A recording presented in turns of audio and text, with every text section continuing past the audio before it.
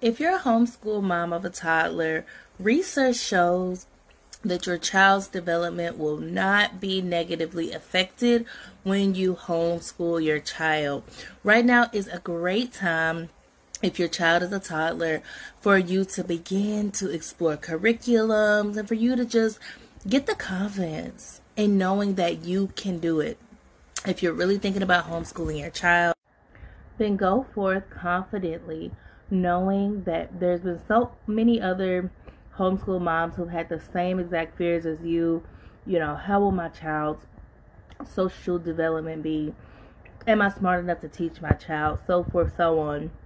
But just know, parents make the best teachers.